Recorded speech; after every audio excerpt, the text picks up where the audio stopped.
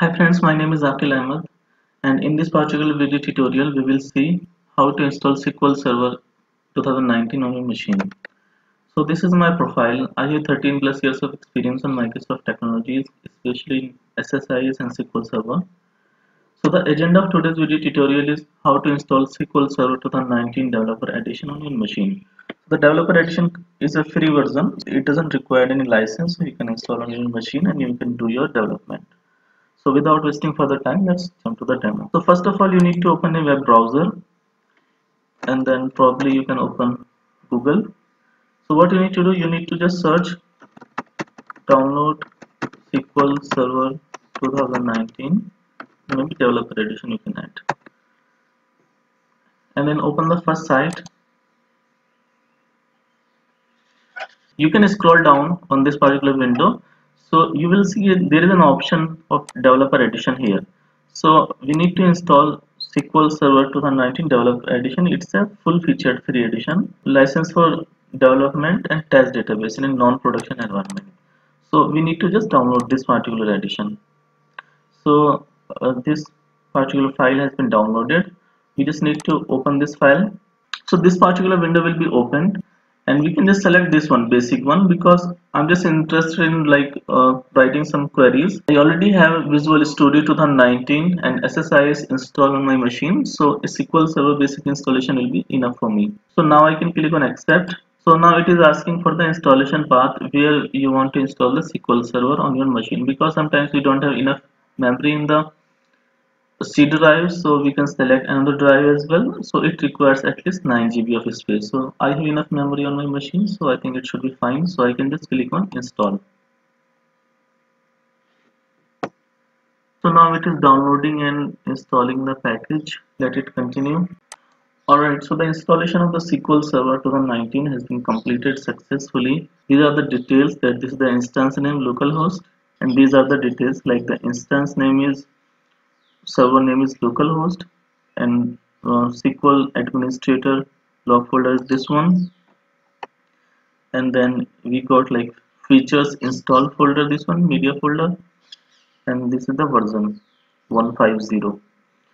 Now we need to install SQL Server Management Studio as well, so that we can just connect to the SQL Server and then we can just play around it. So maybe we can just install the SSMS.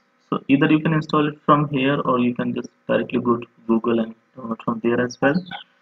So the first and the latest version of SSMS is this one, 18.9.1 at the time when I'm recording this video. Maybe in the future you might see some more latest versions of SSMS from Microsoft, but at the time this is the latest version. So let's get this downloaded. Alright, so the setup file is downloaded. Just click on it to install it. Let me close this one. So this is the default location. Just click install. So this will install the SQL Server Management Studio tool, from where you can connect to your database, create a database, write queries, and just get the data. So it will take some time to get this downloaded and installed. So just wait for some time. So it is being downloaded and getting installed. Alright, so the SQL Server Management Studio has been downloaded and installed successfully. So let me close this one. So to open the SQL Server Management Studio, just type SSMS and you can see it here. Now let's open it and then connect to the SQL Server 2019 Developer Edition that we just installed. Okay, so this is my machine name and this is the instance name of SQL Server as well. Just click connect. So it seems like it got installed successfully. So these are the system databases and I can just go through this particular SQL Server.